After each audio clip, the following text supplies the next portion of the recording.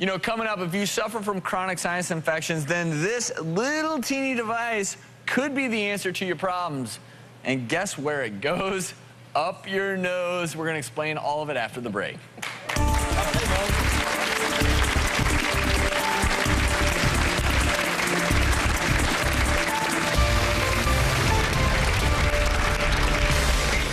Advancing this stent into the sinus, and basically once the stent is in good position, we're releasing the guide and the stent stays in place.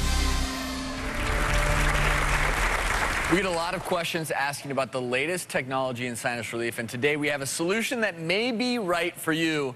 And here to tell us all about the latest development in sinus relief is Dr. Brian Weeks from Alvarado Hospital's Senta Clinic in San Diego, California, as well as his patient, Anya. Welcome to both of you.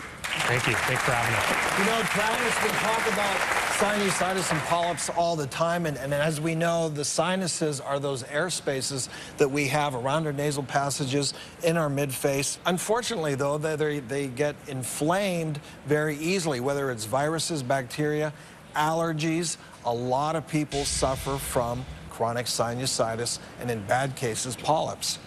So, Anya, I guess you were working as a flight attendant, right?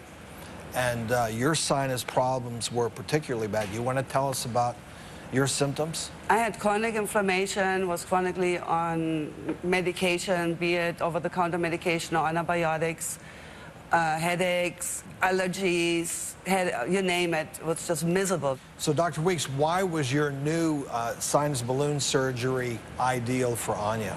Yeah, I think it's perfect for Anya for many reasons, but her case is a pretty typical case that I would see with a lot of patients. Traditional sinus surgery, many times she's had at least one previous surgery, and she really was suffering. And so I felt she was an ideal candidate for some of the newer things that we're utilizing, kind of a futuristic or an innovative approach to treating sinus problems. So can you show us what exactly you did? I sure will. Well, what we did with Anya initially was we started by using this balloon, as we've talked about before, a sinuplasty technique where we place the balloon up into her sinuses. In this situation, Anya was really suffering from frontal sinus disease particularly. We dilated or expanded the drainage opening of the frontal sinus.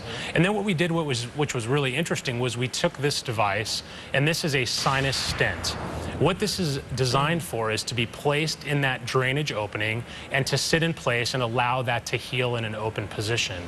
Interestingly, it has a reservoir or a valve at the end of it, which is originally utilized to just fill with saline.